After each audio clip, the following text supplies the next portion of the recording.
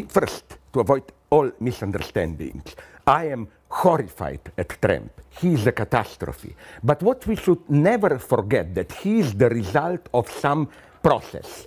And to cut a long story short, this process is the disintegration, the failure of left democratic establishment. So if we just fight Trump now, it's just what in medicine they call symptomal healing. You take a pill so that it doesn't hurt. But to cure the disease, something has to happen in Democratic Party.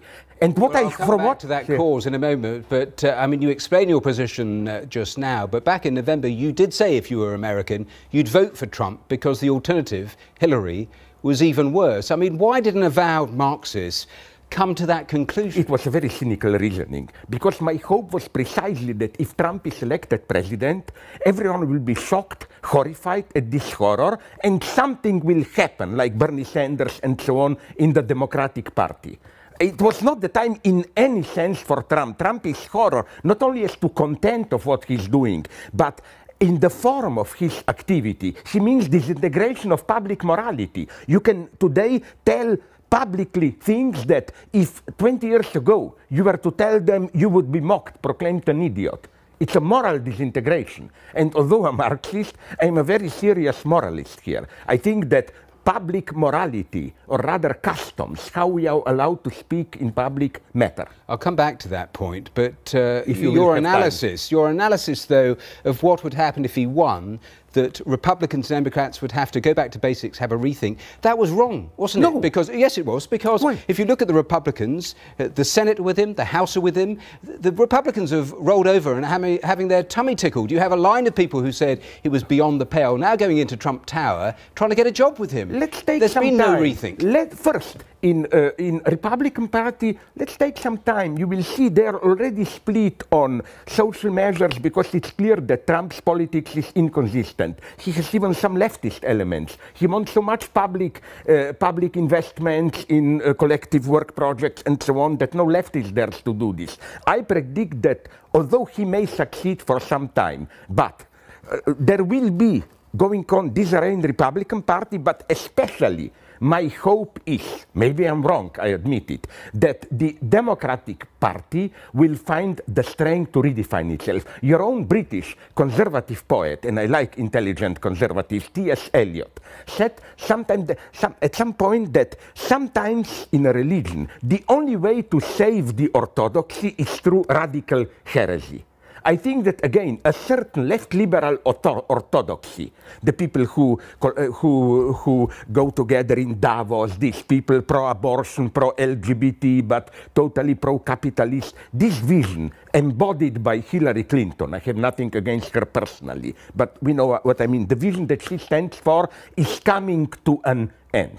And you think that? Because, I mean, yes, Davos opening, we've been covering that today. And in a sense, if you look at both Brexit and the Trump victory, it was almost a scream from people that they didn't feel connected with all of those things you've just described that you think are typified by Davos. Do you think, therefore, their influence is on the wane, or simply will it morph into something else to accommodate what has happened? No, I think the problem is much more serious. In what sense? Noam Chomsky, who doesn't like me, likes to use the expression manufacturing consent. All those unwritten rules of how politics is actually run, the custom, all this broke down now. Something that shouldn't have happened did happen with the election of Trump. But not only this, look at what happened here in the UK with Brexit. Even more important, look what's happening in France with Marine Le Pen. Look what already happened in Poland and so on. And I think... Do you think that the Brexit in other European countries, there is a danger of it replicating? No. All these phenomena are deeply ambiguous. The ABC, the basic axiom for me, is that, paradoxically, at least part of the Trump support and Bernie Sanders support draw from the same source of popular rage.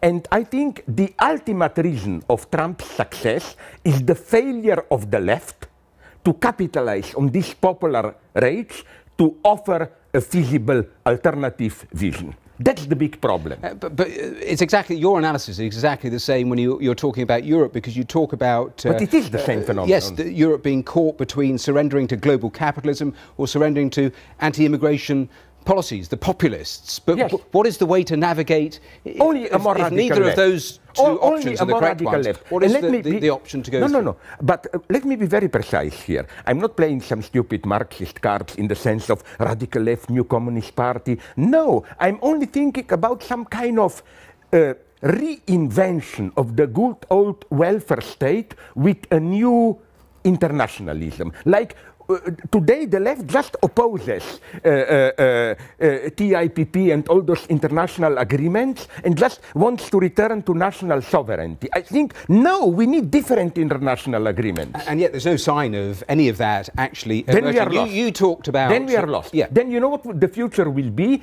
That we will have, all of us, presidents like Putin, Modi in India. That's the new formula. Fully integrated in global capitalism, but nationalist conservative.